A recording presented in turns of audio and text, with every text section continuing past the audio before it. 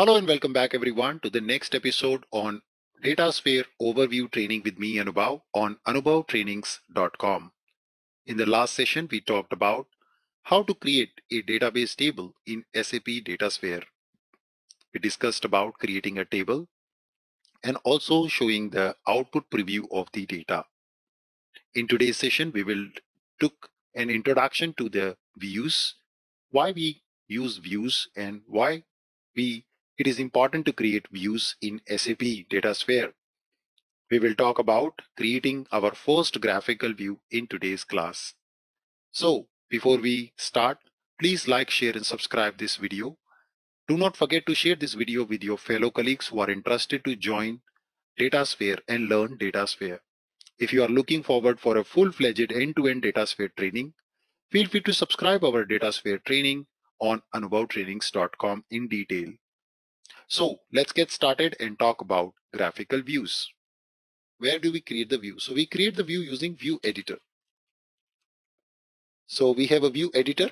So what is the view editor is capable of doing? We can define a view on top of remote, replicated or local tables. We can define measure and attributes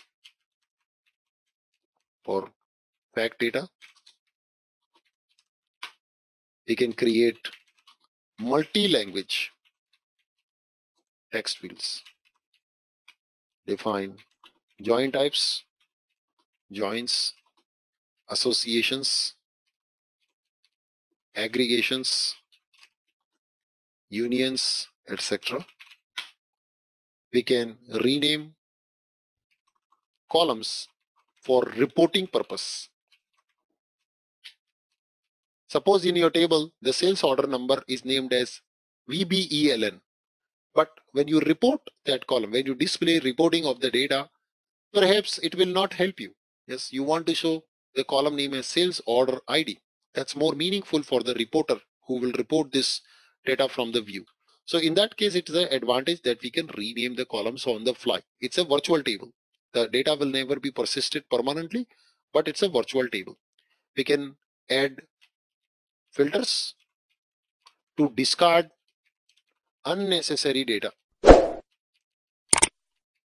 improve reporting performance. We can project columns and also reduce volume of data transfer.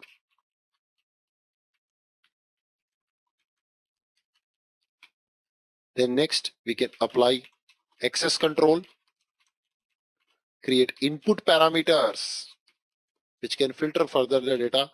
We can also decide view persistency.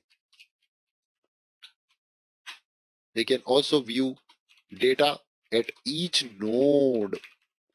At each node you can also see the data. So these are the benefits of creating the view. Let's go ahead and create two views, two graphical view. First I'll create a simple view with the one table which we created earlier. So we can come here and we say new graphical view. I will go to the view editor and I will use my first table which I created in today's class from Excel file, sales order table. Yeah, this was the one I created. I drag and drop and you see sales order table. I can now double click or go to detail and I can see here on the right side my view settings. So this is my view name. So let's say view VW sales order. This is a good naming convention to choose. Now that's my business name. So let's say view sales orders. And this is my technical name, VW sales orders. I can change. Now I can choose the data type as fact, which is very important. Analytical data set is deprecated. It will be removed soon from the system. We choose fact. We expose for consumption, which means this view will be made available later point of time for any business layer to consume this view and build on top of this some models. Then we can come down. We can also choose here the measures. So right now you see there's an error coming. If you click here, the error, it says this is a fact type and it must have at least one measure. Remember the concept of measure and KPI? Yes. So we can come down and of course we have multiple measures to choose from. So I will choose gross amount, net amount and tax amount as my measures, So I can manually drag and drop them on the measure section. So let's drag and drop like this. You can also go down and you see more option, and here also you can mark it as a measure if you want. So you see change to measure. For a numeric column only it will be allowed. So we've got our measures and now see the error is gone. The view is ready.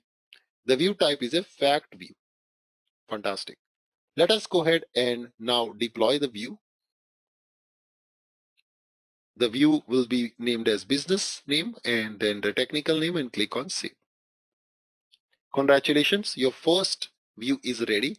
Right now it's not very complicated, it's just with a one single table. But of course we will increase the complexity soon. We will learn how to create more complex views.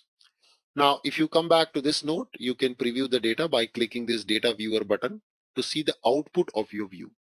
Now, just a small note here to notice. Sometimes this data viewer doesn't work or it is very slow. So you got to be patient here to view the data. Yeah. So you see this is the data of the view. You can export debug CSN. So you see this is a JSON it has created. You can also view the SQL code which was generated behind the scene. You see this was the SQL code, the select query which was generated behind the scene with this view. So thank you so much for all of you for attending today's session on the topic of SAP Datasphere. As usual, please feel free to subscribe the complete training end-to-end on SAP Datasphere, SAP Analytics Cloud, SAP BTP, UI5 Fiori, or any other technical skill set which you would want to upgrade in this new world of cloud. So do not forget to visit www.anubhavtrainings.com. Also, shoot us an email on contact@anubhavtrainings.com for any of the requirement regarding the technical training in the space of SAP. With that, Anubhav signing out. Once again, thank you so much, and I will see you in my next episode.